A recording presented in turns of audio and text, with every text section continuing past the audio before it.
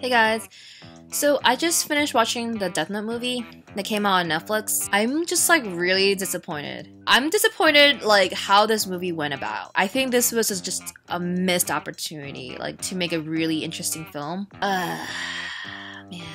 You have the main character Light and he writes down whatever name he writes down on the Death Note on the person dies. They kept that general story plot. But everything else like oh my god. It was all shit. It was all shit.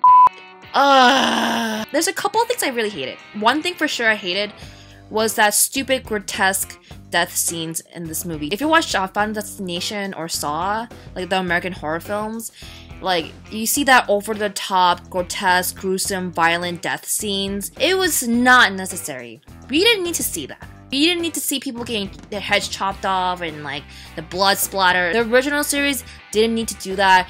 All they did was they just suffocate. That itself was so effective. I think they had to use that just to make it seem more, oh, this is interesting. Second was Light as a character.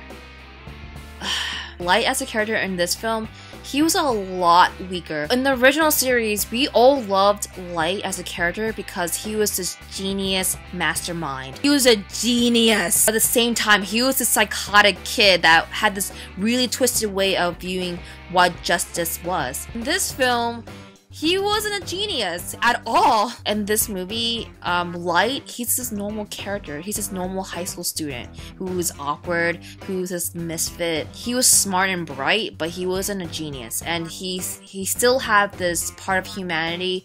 He was questioning what his actions were. To be honest, his girlfriend Mia, she was more interesting than he was. She actually had more of this twisted view. She had more of the initiative to play the game, to kill people. This kind of goes to my third why I hated it. We loved Death Note because it was like this whole strategy game. Like we were trying to see how Light will survive as a killer, how he uses his mind to trick the government, trick the people around him. The main character Light, he didn't play the game. His girlfriend had to play for him. The only reason why he started doing like becoming Kira, he wanted to become this justice, this figure of justice to kill all these criminals in the world. Mia had to pretty much influence him to start doing that, to help him start doing that killing spree. His girlfriend made the whole like strategies and moves. He didn't really do much. He kind of like listened to her. She's not even supposed to be the smart character. Like, you know, oh my gosh. In the original series, Light was more independent. He didn't need a girlfriend. He already knew who he was. He already knew like what he wanted. Because of that, like that's why we loved Death Note. Like he was an independent individual. He was this crazy kid. I think that's what is interesting about the series. Like what's in his head. Oh my gosh. What I didn't like about the movie was also L. His acting was good. I liked his acting. In this movie, L, he was a lot more emotionally weaker. In like, the actual original series, L wasn't this emotional character. He was very logical. He had this weird behavior, mannerisms, but he was never this emotional character. In this movie, we see L blow up and go crazy because he was so emotional. I didn't like that. It was out of character. I'm just so disappointed the way they made Light and L. They made them so more emotional than they should have been. One thing I liked was Ryuk. He was on point.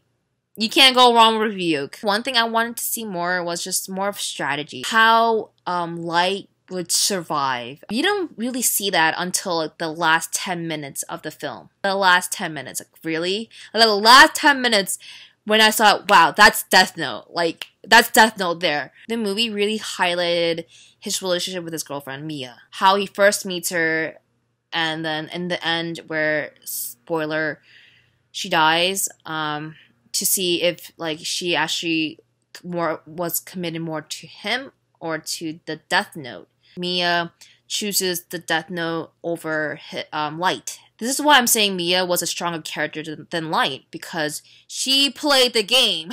She actually cared more about the Death Note than Light himself. She was more Light than Light himself, if that makes sense. I think the main reasons why we all love Death Note, the movie didn't capture it at all. The movie itself, as a movie, it was okay. It was an average movie. In terms of being a Death Note movie, this was completely disappointment.